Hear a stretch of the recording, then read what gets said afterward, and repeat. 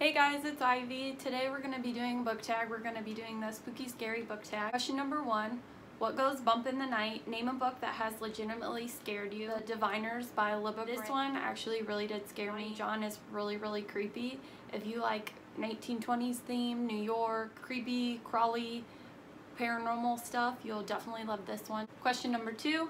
Jack-o'-lanterns in classic costumes. Name a book you always reach for during Halloween. Slasher Girls and Monster Boys.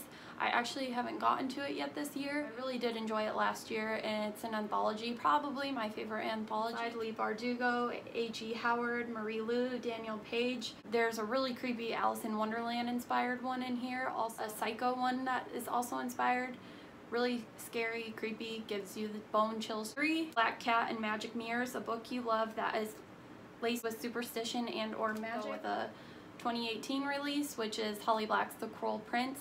She is the queen of fairyland. This one is my favorite book she's written this far. If you can pre-order it, you will love it. It's amazing. Question number 4, Witch's Brew.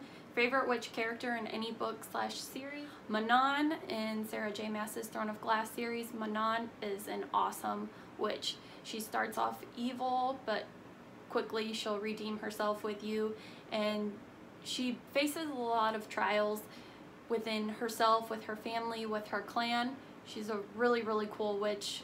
Iron teeth and iron nails, how can you beat that? That's awesome. Question number 5, Ghosts and Ghouls, a book that still haunts you, good or bad. And for that, choose Kill the Boy Band by Goldie Moldavisky? I don't know how to pronounce that. If you know, tell me in the comments below. This one was amazing. It's a thriller. It's about these girls that love this boy band, and they're staying at the same hotel as the boy band, and they end up kidnapping one of the band members, and that's when the story starts. I don't want to say too much just because it is a thriller. Number 6, Haunted Graveyard. You're all alone in a haunted graveyard. You get one book to comfort you. Which is it? For that one, I'm going to go with Jenny Han's To All the Boys I Loved Before. This one is just amazing. It's lightweight, it's family oriented. Her sister Kitty is actually my favorite character in the whole series. It starts off with her writing letters to all the boys she loved before. They somehow get sent out, and all the boys confront her on the love letters that she wrote them. 7, The Undead, favorite supernatural creatures to read about.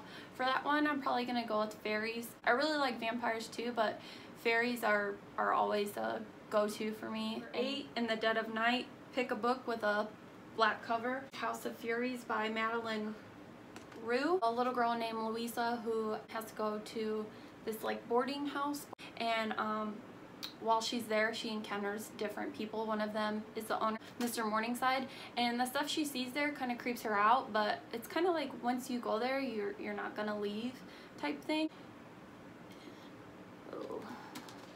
I don't remember everything that happened in this book. She meets a young boy there that she begins to fear for, and that's what she's fighting to save his life. You're not gonna leave, you kind of die there. So, well, you don't kind of die, you do die. So she fears that this little boy her age is going to die, and she actually really likes him. She considers him her friend, and she doesn't want him to die, so she's going to try to save him.